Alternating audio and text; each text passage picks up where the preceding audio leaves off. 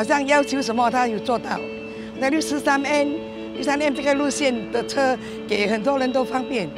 She work hard, she do her round, she meet people, she connect with people. She gives moral support towards our Indian community and she supports us in our religious and festival events. She comes down and she talks to everyone and mingles with everyone. So I think that's very sweet and nice of her. We want to make sure that everyone feels that they have a stake in our community and that it is a home which they can look forward to. Well, I've always been passionate about elderly causes, young families, children, as well as more recent times, Smart Nation. For elderly especially has been an issue very close to my heart. First and foremost, on a more personal front, my parents are aging. And so I can observe firsthand what are some of the issues that may concern them and therefore will help bridge this gap. So within MacPherson, we have recently launched this app called the MacPherson Care app. This app is a platform through which we hope that we can provide information to elderly, to our seniors, and hopefully to the broader community on what is available in MacPherson. One of our aspirations is to rejuvenate MacPherson. We have a huge heritage, but we want to also help make MacPherson a young and vibrant one as well.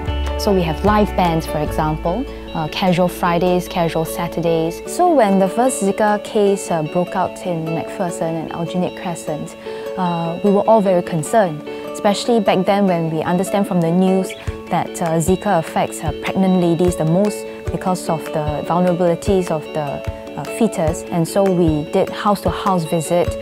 We asked the families whether there are pregnant ladies, could we get in touch with them so that we can disseminate information on a very timely basis. And of course, in terms of the mosquito repellent and other resource that we could offer, we want to also be able to provide to them on the first instance.